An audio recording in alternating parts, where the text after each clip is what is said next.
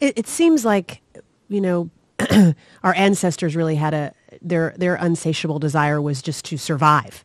I mean, that's what they had a desire to do every single day. Whereas now we're in a time where we have this unsatiable drive to feel really good, which foods that are a combination of salt, sugar, and fat, which you don't even find in nature. There's no one food that has all three of those, is having us lean in, especially for the brains that are hardwired to want more and more and more of that dopamine and serotonin response, to lean into a higher high like opioids and like crack cocaine and like meth. And we had Dr. Milton Mills on, and he had done a video for us at Switch for Good where he compared meth to dairy, specifically cheese, because of its highly addictive nature. And people were like, oh my gosh, that's insane. That's crazy. But just as you said, actually, they're qualitatively quite similar in their makeup and what they actually do in the brain.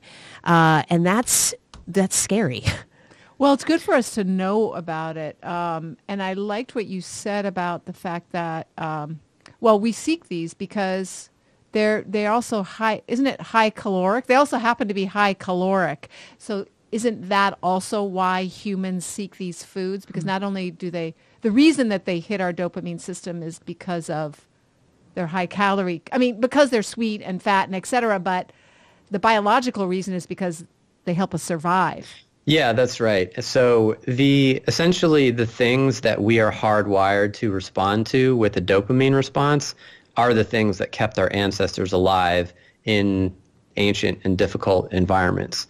And if you look at the properties of food that do that, most of them relate to calories. So sugar does it, starch does it, fat does it, protein does it, glutamate does it. That contains calories. It's an amino acid, which is a building block of protein. The only one that doesn't, that I'm aware of, contain calories is salt. So salt is the one exception. Of course, it's composed of sodium and chloride, which are two essential minerals. However, there's no other essential vitamin or mineral that we can really taste. Like, you don't taste riboflavin, you don't taste magnesium in the same way that we taste salt. So that suggests that there was something special about salt. But everything else that I'm aware of that really creates a pronounced dopamine response in the brain is all something that indicates the concentration of calories in the food. But today, because our environment has changed radically, we still have those cravings for the things that were good for our ancestors, but in our modern environment, they're not always so good for us anymore. I think you call that the evolutionary mismatch. Is that correct? Absolutely. Yeah. So thank you so much for tuning in today. If we helped you in any way, then click the subscribe button and let's keep hanging out together. We have so much more to share with you.